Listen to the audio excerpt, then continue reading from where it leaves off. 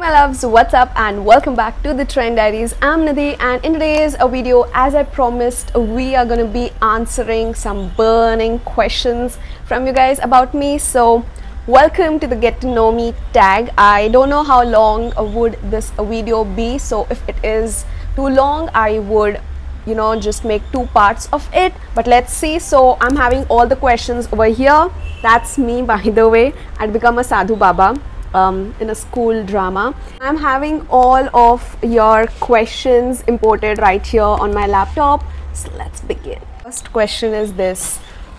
Okay, we'll take other question. What is your age and what are you studying? So I'm 21 at the moment. I'll be turning 22 soon. I'm studying nothing at the moment. I'm done with my studies. So the next question is from Harshita Pandey. Here she's saying a message about those beauty content creators who still promote fairness and have millions of subscribers. That hurts because India mein talent ko कीमत नहीं है. It is like in India, if you market any product with just the label of fairness on it, it would be sold within seconds.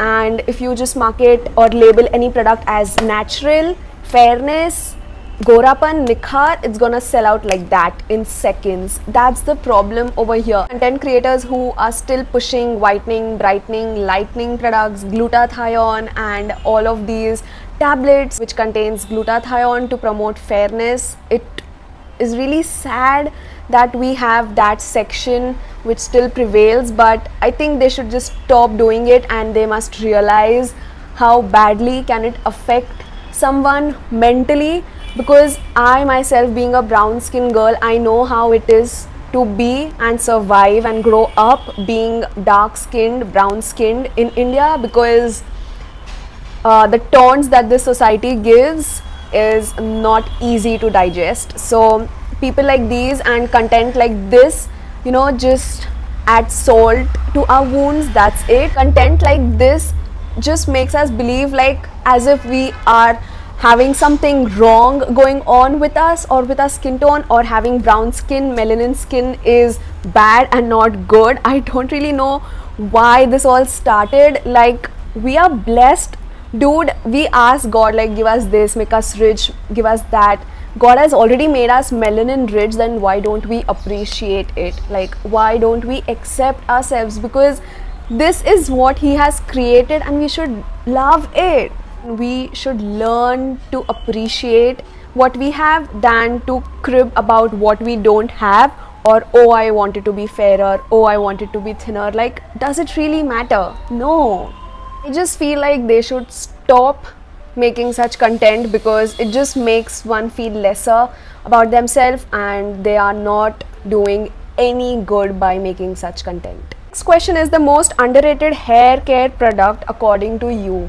Now, like, I've used it right now on my hair. See, I am a person who likes minimal skincare, hair care in my routines, and I do not do 10 steps because I cannot manage to do all of that every time. So what I do to my hair is just oil my hair twice a week maybe, and then just shampoo my hair, and I do not use any heat.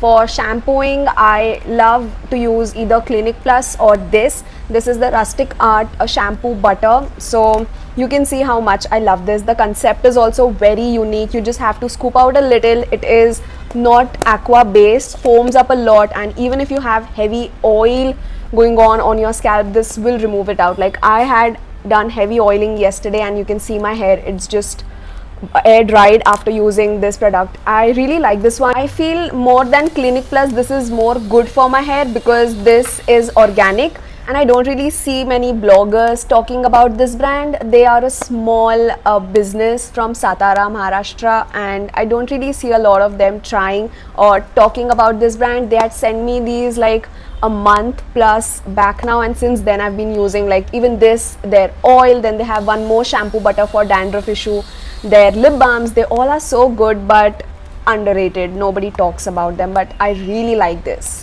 When is your birthday, Nidhi? That's the first question. It is on 25th of October. I was born in the year 1998. Then, what is your favorite Hindi movie? I don't know, I don't remember. Your thoughts about Komal Pandey's fashion ideas? I think it's her choice. It's her choice. Let her do what she wants to do. Many people don't find it practical, but then it's her life, it's her choice, it's her taste. She is wearing it.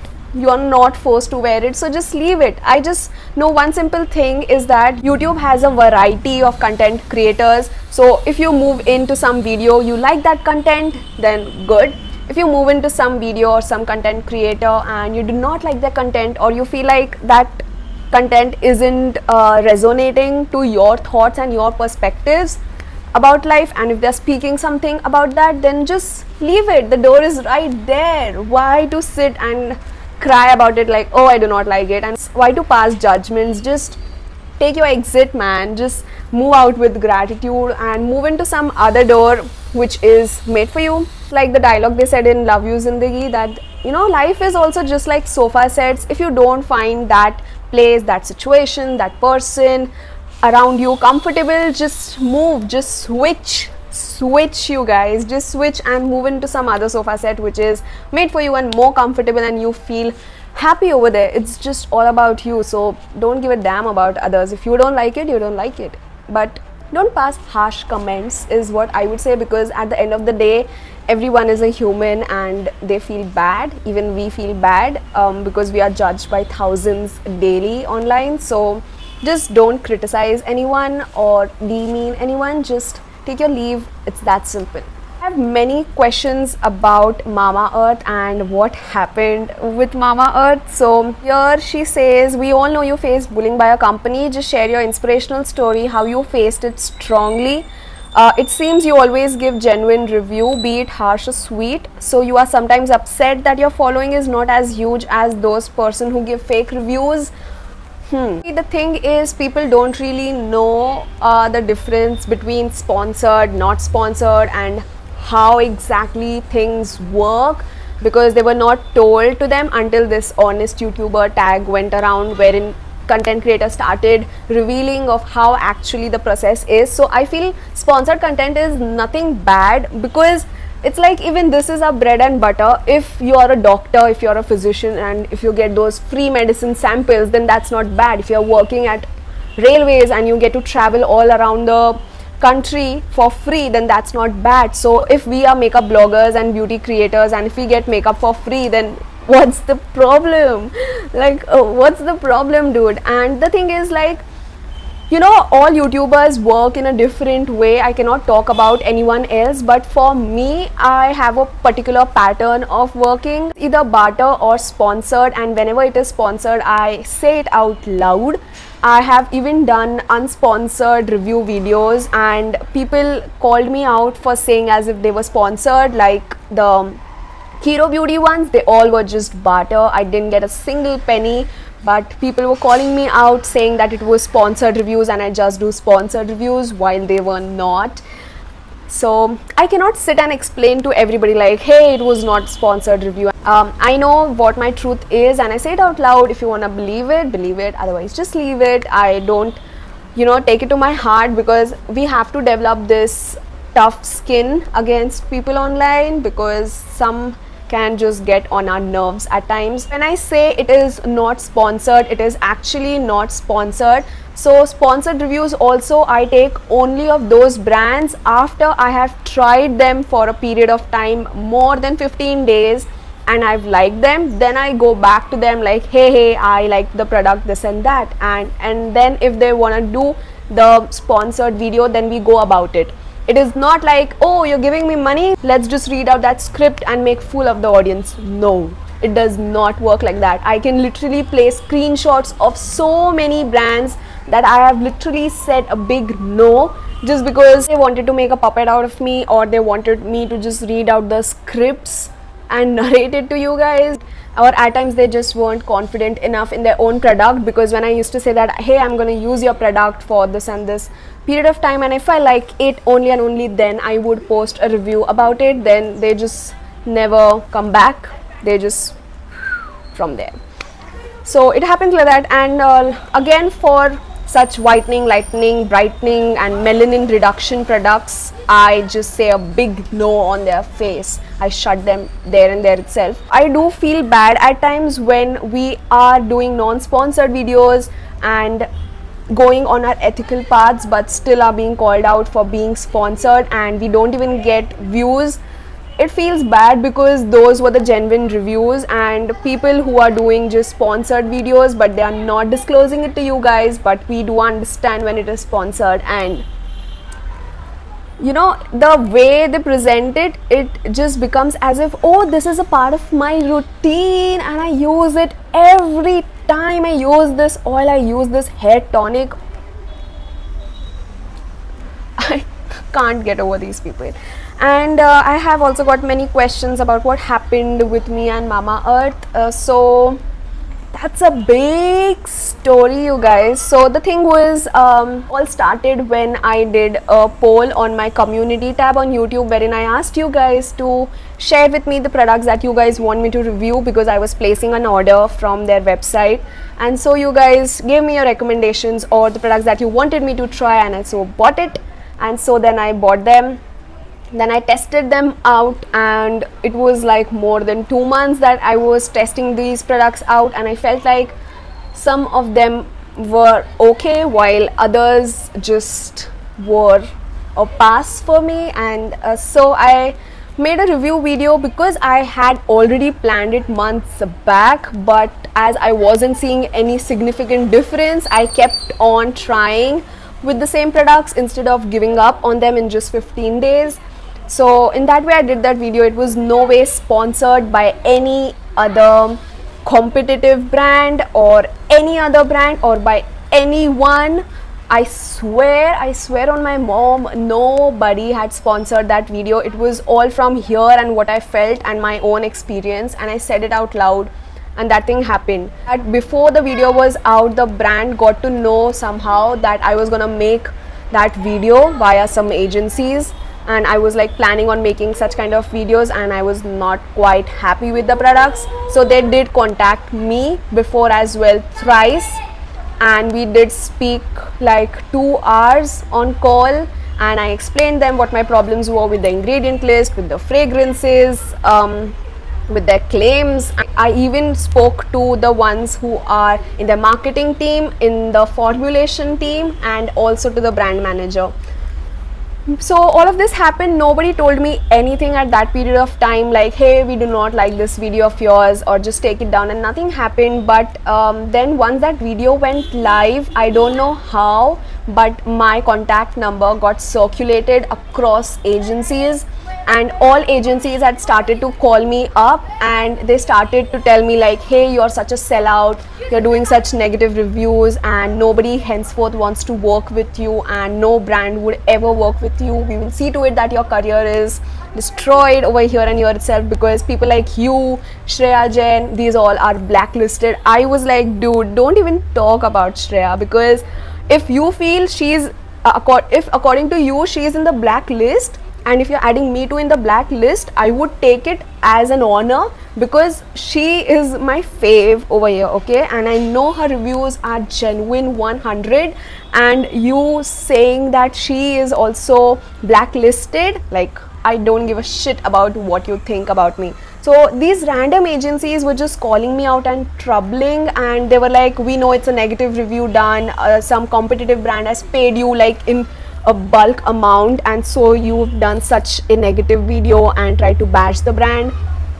To be true, guys, the issue was, it was so mentally harassing for me, because I know my truth. I never did that video out of that, or a video just to spread hate or negativity. I never did it for that purpose. And the thing is, if that was sponsored by their competitive brands, then immediately in a week or so I would have come up with review videos like, hey, these are the wow products and I really love them, go and try them, you're gonna love it too. Like, dude, I still don't like their products too. I have their products and I don't like them. Things went down the hill when all of my future collaborations that were supposed to happen got cancelled, like suddenly. So everybody started calling me up and saying, hey, and they used to give me some other reason, random reason, and they just cancelled the collabs that were gonna happen in future. So suddenly I started feeling that they were trying to cancel me, and so that I do not get any job opportunities, because this is like my sole source of income. And so I started moving into the depression zone at that time, because it was very hard. Every 2 hours I used to get a call, and this used to happen.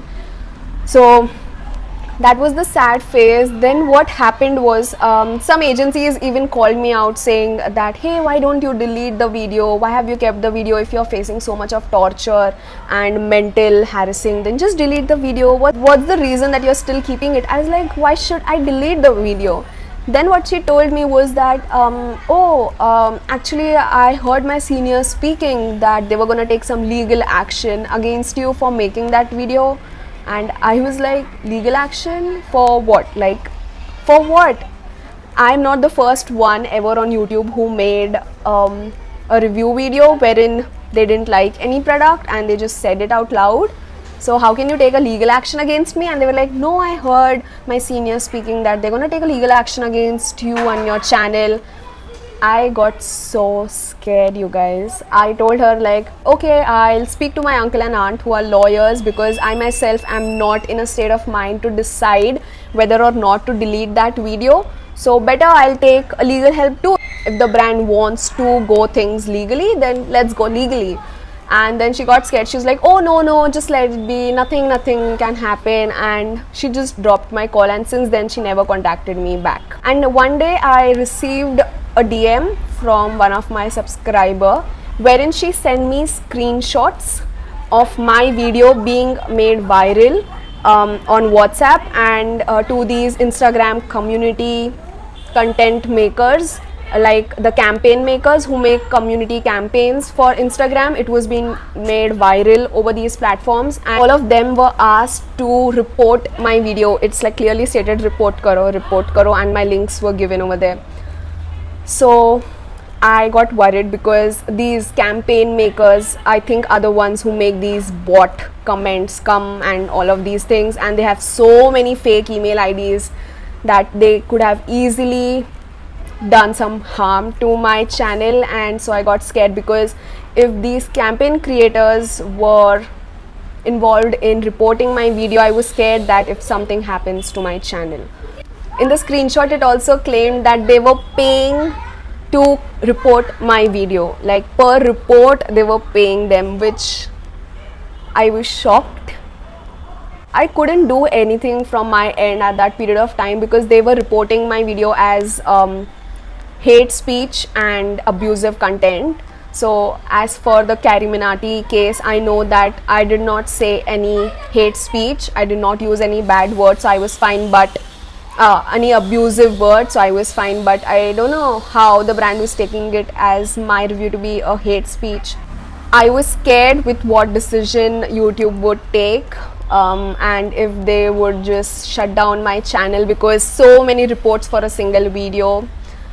And so I asked you guys to subscribe to my second channel. That was the reason. So all of this happened, and I was shocked, because when I spoke to the brand people themselves, they never told me that they didn't like the video or anything. They just were like, they were concerned, and they were like, let us know next time if you do not like any product. We would try our best to make better products in the future, and this and that. I didn't understand from where all of this was coming, like all of these agencies suddenly coming up for me, and all of my brand collaborations started to cancel out. Then these reporting things started to happen. I was scared, so I used to like cry daily, because this is like my dream, man, and I didn't see a way out of it. I was like, for people who are honest over here on this platform, there is no place. I think these dishonest people won't let honest people survive.